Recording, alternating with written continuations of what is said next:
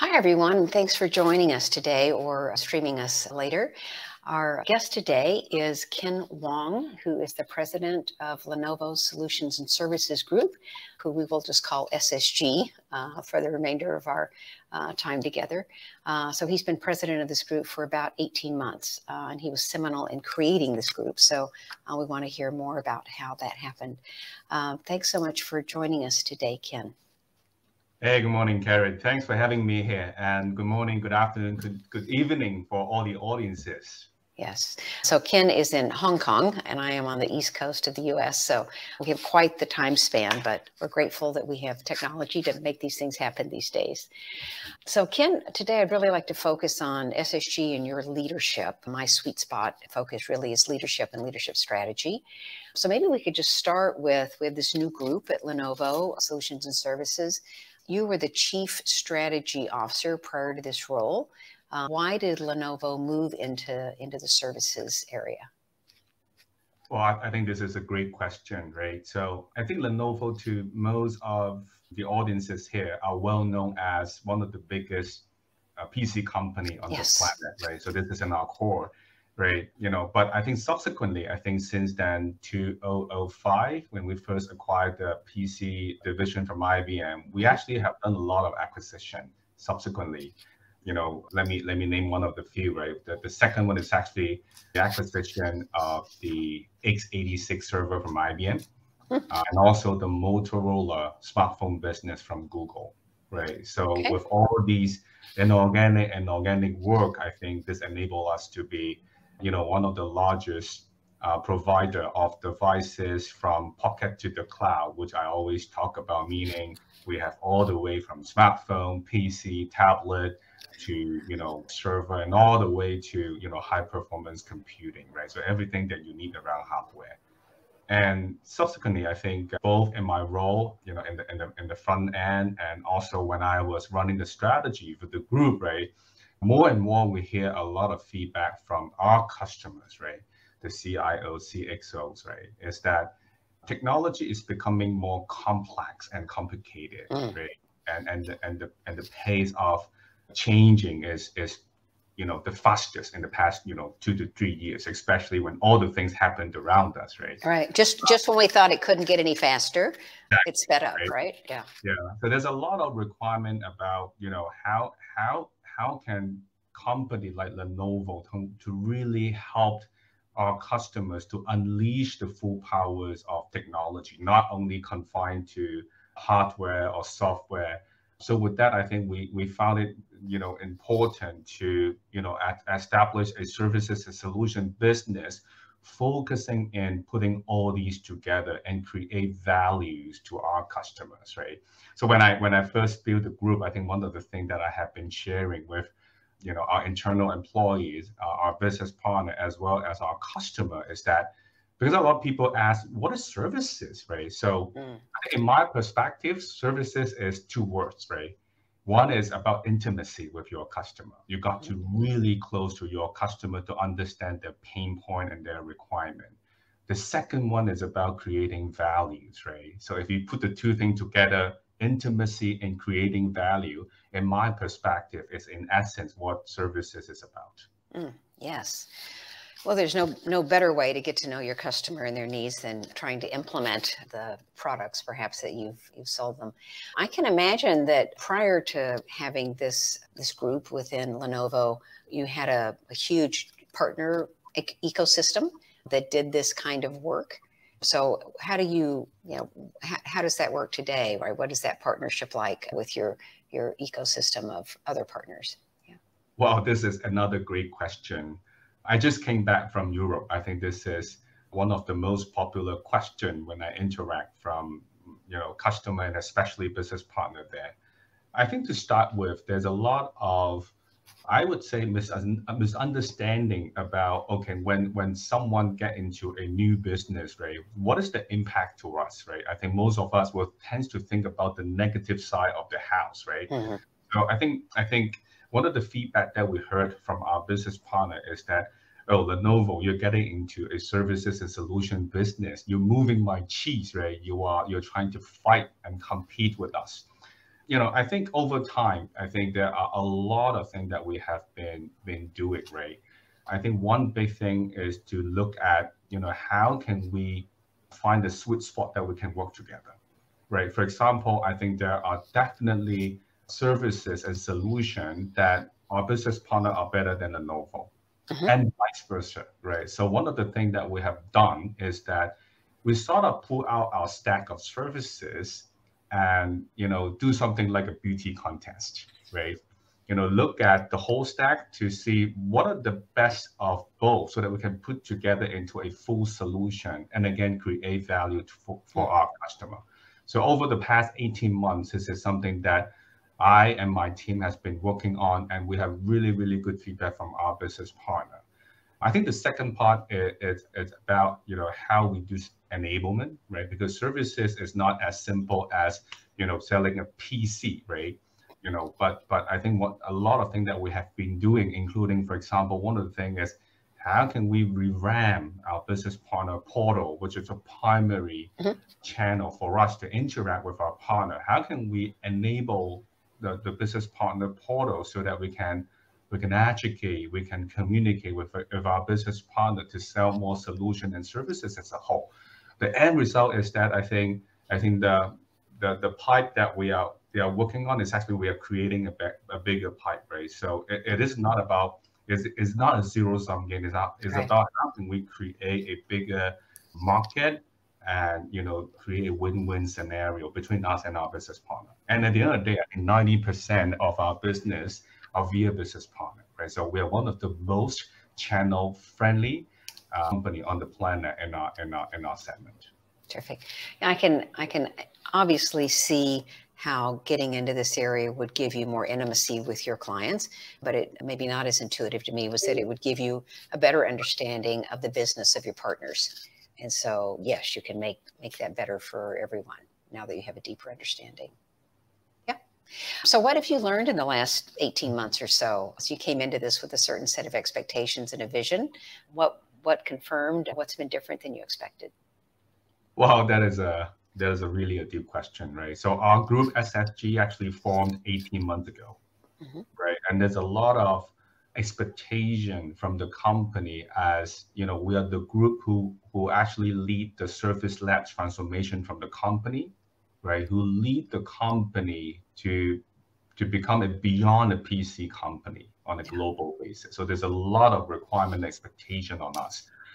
I think one of the things that we realized that we might not be able to, especially myself, last time when I was selling or involving in a business which involved in a complex services and solution, it was like 10 or 15 years ago, right? So I realized that the complexity of the IT technology today is really, really very different from 5-10 years ago, right? Yes. So with that, I think, in my perspective, I might be wrong, I might be right, but I think 3 things that I can share with you, Karen, and the audiences here. I think for any new business that we are building, I think there are 3 steps that I will look at. Number 1 is to build the team, right? Second one is to create the strategy. The third one is drive the execution. Now I'll go one by one. Please. In my early days of my career, I sort of do not understand why it is not vice versa, meaning create a strategy first, find the people to execute the strategy, right? But the more I'm into my career, the more I understand that no one is Superman or Superwoman, right? No one will know everything that you need to know. So the most important thing is don't be arrogant, don't become complacent, and find the right people to build a business for you because they are the subject matter expertise. They will figure out the right strategy and execution for you in the company. Now, as a leader, I think the most important thing is not try to be a boss and manager, right? Yes. It's try to make sure you provide the resources and support, to whoever helping you or the company to drive the new venture. Yeah. And also when there is, for example, in Lenovo, we're a big company. We're 80,000 people company. So inevitably, I think new joiners, although they are expert in their subject matters areas, right? But they need help. They need a map to navigate within Lenovo, right? So this is the thing that I focus on. I'm not trying to debate with my team about Metaverse, which I confess that I'm not an expert in Metaverse, but we have people who join Lenovo who are expert in Metaverse, who are expert in hybrid cloud services, who are expert in, modern workplace solution. I think. Yes. Yeah. Yeah. So you're not trying to be the omniscient leader where you have all the answers around the strategy. You're putting the team in place first so the team can be part of co-creating that strategy and I think therefore I like the word co-creating. That is yeah. very, very important. Yeah. Yeah. And therefore owning the strategy and maybe being even more committed to the execution of it. Exactly. Yeah. So you mentioned 80,000 employees for the organization. Within your group, I know you also have a large group and it's a global group. How do you deal with the complexity of running such a large global organization? Well, when I first joined the company back in 2005 from IBM, we were a single product company, right? PC is only our offering. Now, today, as I said earlier on, we have offering from pocket to the cloud, from hardware, software, and now services and solutions. So we're definitely a multi-operating system matrix organization, right? So a few things I think is very important in my perspective. One is about communication, right? Whatever happened in the boardroom, in the CEO office, in Ken Wong's office, please do not assume this is, well understood by the 80,000 people across your company. Right. You got to over communicate and again when you travel to anywhere, one-on-one roundtable, things like that. I think communication is extremely important and don't undermine the difficulties in terms of cascading even a simple message, right? Yes. So that is number one. I think number two, diversity is very important, right? So I'm lucky in a place. I was genuinely made and born in Hong Kong and educated in Hong Kong. So there's a lot of mix of East and West here in Hong Kong. But there are so many things that I do not know in my 26 years of career, right? I need people's different perspective, right? That is why I think, Karen, go back to your question, right? When I start SSG 18 months ago, there was a lot of struggle with the Ken Wong here. It's about, should I build a team around me, meaning in Asia, closer to me, proximity, right? Easier, time zone, right? Yeah. Right? Or I should have people who are diversified in terms of nationality, location, culture. And the other day, I picked the latter, right? And it came with a cost, Karen, because I formed SSG in the middle of COVID challenges. So about 1/3 of my leadership team, meaning my direct report, I have never met in my life. Right. So that is a challenge, but things are still going on. The world is still moving and you need to run the business and deliver the result, right?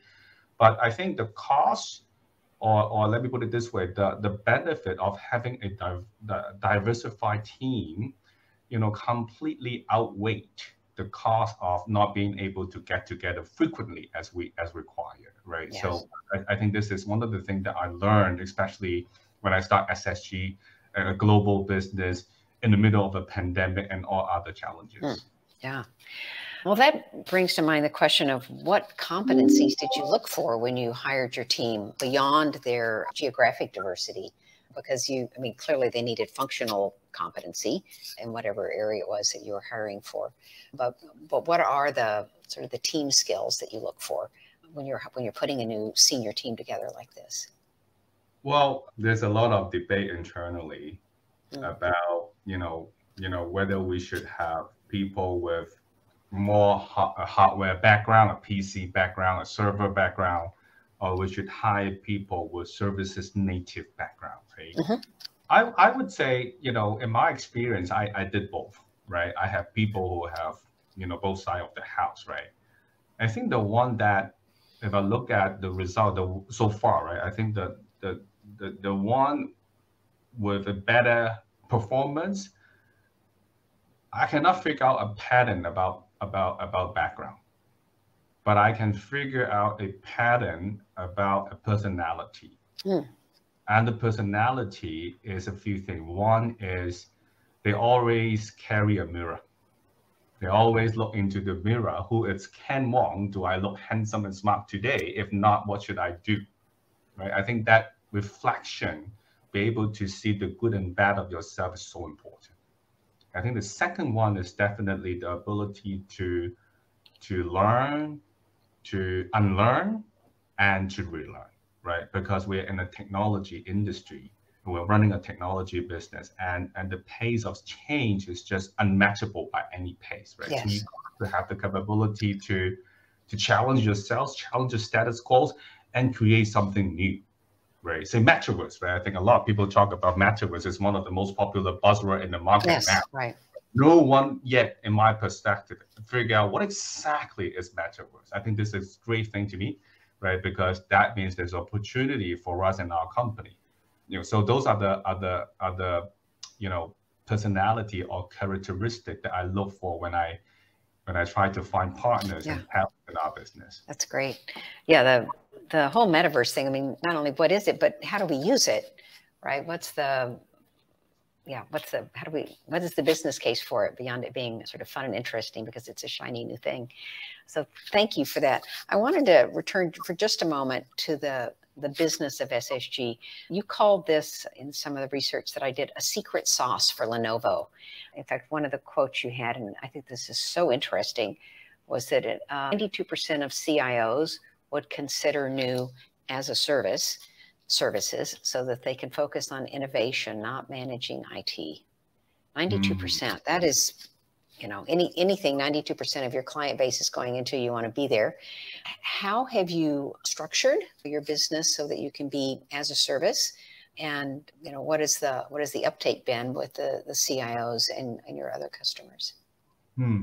I think when we build our strategy, right, there's one thing that we look at is that, well, I think there are easily, dozens of companies in the market who has been participating in the IT services markets for decades, Yes. right?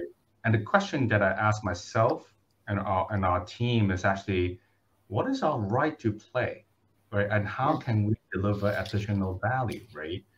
The answer has got to be there are something new, right? There are something people not yet figured out, right? So with that, I think, of course, we have our core SSG, which is around our hardware business, right? We provide services around our hardware life cycle, right? So those are the protect part of our business. So when we move to the attack part of our business, I look at new things, right? For example, as a service, right?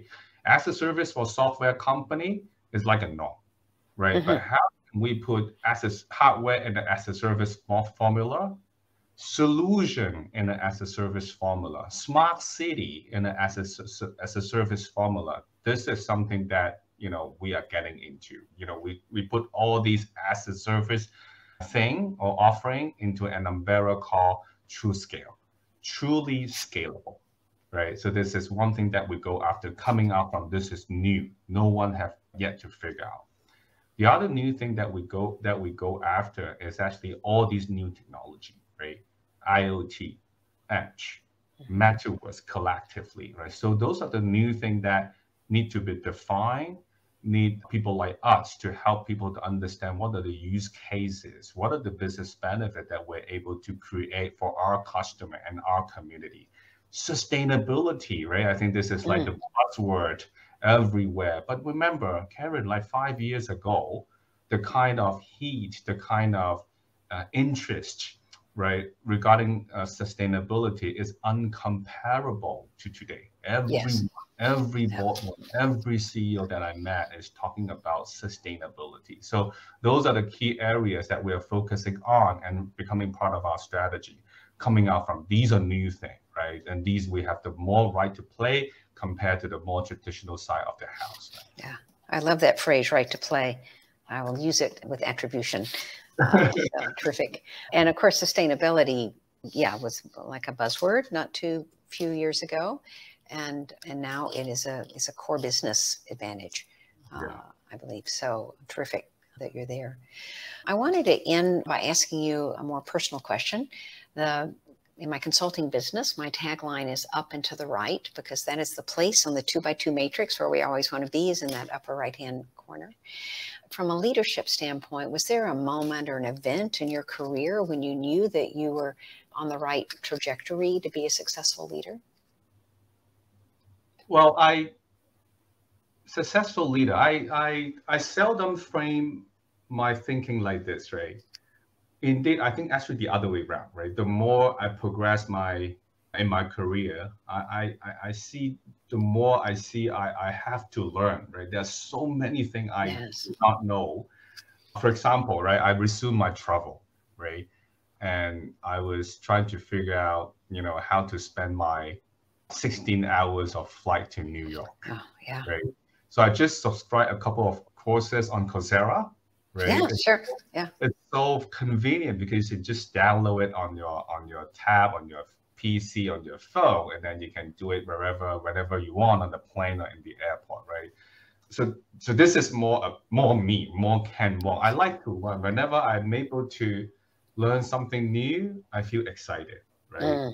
Sometimes I will stay late at home at night, and even with my kids. Recently, I'm working with my 16-year-old son on blockchain, right? Because I'm a programmer for my undergrad, but I mean my programming skills is so outdated, and my son just beat me right away. So I'm trying to compete with him now. So I think this is me, and I think the people who know more about me, I think they always heard my tagline is, "Oh, thank you, Karen. I have learned something new from you," right? So you make my day. This is sort of my tagline every time when I'm in meeting. Oh, that's terrific. So it sounds like curiosity is a big part of who Ken Wong is. Definitely. Yeah, wonderful. And I can imagine how fabulous it was for your son to beat you at something that you have a degree in. Yeah. So it's wonderful. Well, Ken, thank you so much for joining today. Really enjoyed learning more about Lenovo's SSG, as well as meeting and spending time with you. So thank you again, and take good care. Thank you, Karen. Thanks for all of this. Thank you.